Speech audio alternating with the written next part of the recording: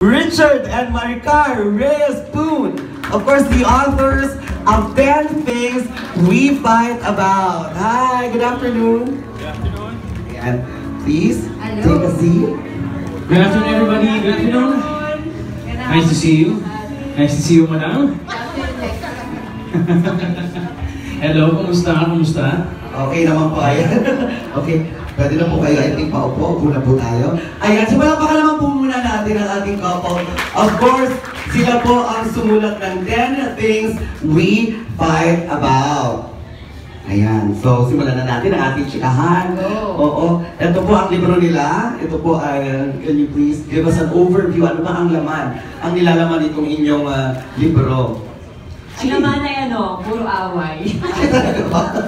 Kumbaga, sampung away siya. Pero I think it's one of the more real stories that we've written. Kasi nagbo-vlog kami, tapos kung sino nang makabasa na. May familiar ba sa Facebook page namin na Relationship Matters? Ano ba? Ayun. So, parang ganun yung mga sinusulat namin. Oh, thank you. Thank you naman sa mga may alam nung Facebook page namin. So parang ganon, it's similar to that, pero dun kasi may iba-ibang topic. So ito sa libro na to, we decided to focus more on what we fight about. So, yung 10 most common conflicts talaga. Ayan. So among dun sa 10 most common conflicts that you discussed in your book, ano yung mga pinakamadalas niyong pag-awayan? And how do you go through it? Yung pinakamadalas, usually. Ano yung pinakamadalas nating pag-awayan? Ikaw na sumagot niya. Puro na ako. Ako lagi may issue. Hindi kasi one of the more often things that we find about is tone of voice sa part niya. Tapos ako naman, hindi ko dinidil yung issue agad-agad. Ako si tago, tiis, ganyan. Siyempre, of course, magkaiba yung paraan pag babae at pag lalaki. Usually pag babae, sabihin, hindi naman ako galit. Kahit galit talaga, di ba? Oo, yung mga pailalim ng mga Eh, nakakainis din. And it's also unfair for him. Kasi hindi naman niya alam kung ano talaga yung inisip ko. Kasi hindi ko rin naman sinasabi. Ano yung gano'n? Ako din yun, no? So, di ba, you've been married for how many years? 4 years? You've been married in 2013, di ba? So, as a couple, ano yung mga, ano ba to? Yung mga important yun na-discover sa isa't isa na, ganito pala siya, di ba? Iba pa rin yung pag boyfriend lang kayo, boyfriend, girlfriend, kasi sa mag-asawa, may ganito pala siya, may ganito pala si Richard, o may ganito pala si Maricar na ganyan. Any discoveries about each other na bizarre or anything na... ano ba? Sige, well, first, siguro ako, iba talaga pag magkasama kayo na sa isang bahay. I'm sure yung mga kung meron pa dito mga couples na matagal na sila, parang over 2 years na. Ayan. Na, what about hindi pa married? Meron ba? Or everyone's ayan?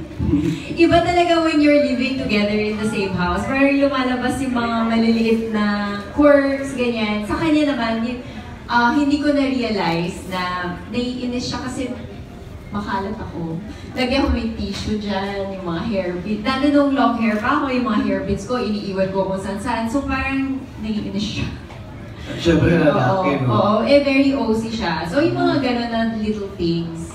Ayun, so, syempre, iba pa rin yung relasyon nyo bilang mag-boyfriend-girlfriend. Any important lesson as a married couple naman na natutunan nyo so far in your 4 years of being married?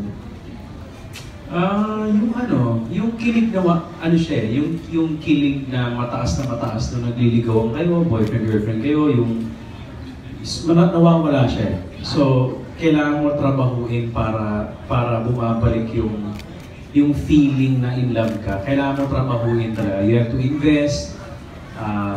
So, I think lahat ng mga mentors namin, sinabi nila yun na when they got married, yung kilig nila nung hindi na ganun eh. Parang nag-iba. So, when you get married, may choice ka either mag-invest ka dun sa love bank niya, mag-deposit ka. Kung hindi, marami din kami kilalang very nice couples tingnan pero naghiwalay. Kasi nga, ang ganda ng umpisa, may kilig. Pero nung nag-asawa na, parang hindi na masyado nag-invest. So nasisira din naman ang relationship kapag hindi mo taga-trabahuin. So tinatrabaho talaga. So yan, it takes a lot of effort to stay in love.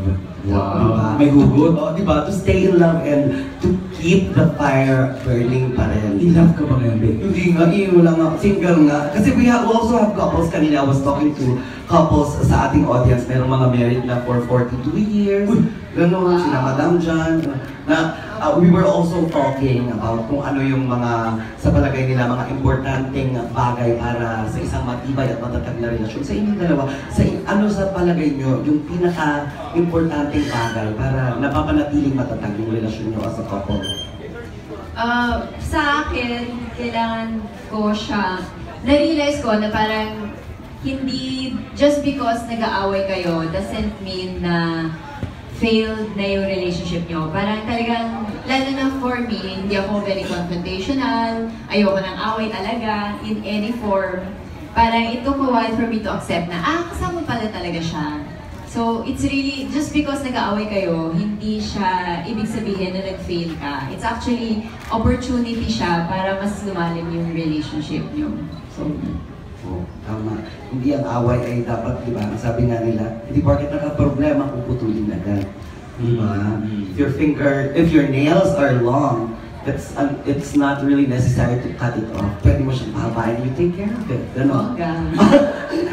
Gel nails ka. Dahil ba? Would you like to take justify. So, sa inyo naman dalawa, ano sa palagay niyo yung, what do you have any idea about #relationship goals? Diba? Do you have any relationship goals pa? Or what's your idea about #relationship goals? Well, di naman natin nagagamit often yung relationship goals. I think, honestly, we're a very young couple.